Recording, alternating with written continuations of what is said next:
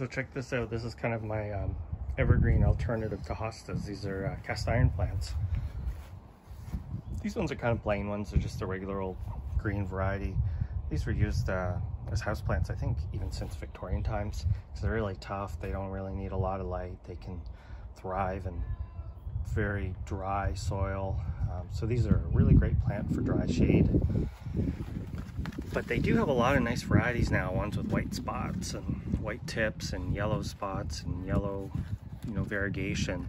Slow growing, but kind of hosta-like. Apparently they do get flowers. I don't think that they're much to look at, but nice thick leathery plant.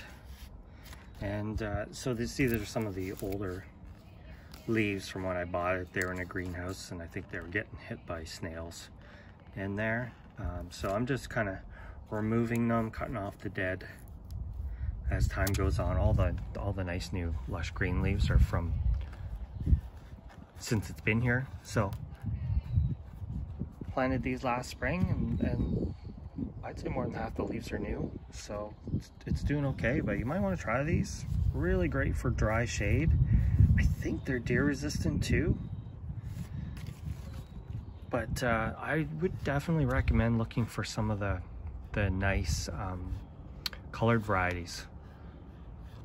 And there's another group of plants, I think they're called Rhodea, R-O-H-D-E-A, that are quite similar to the cast iron plants, and they come in a wide variety of color options as well.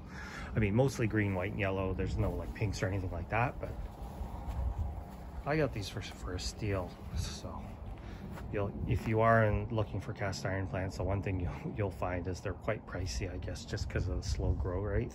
But just adds a nice punch of green in a shady spot year round.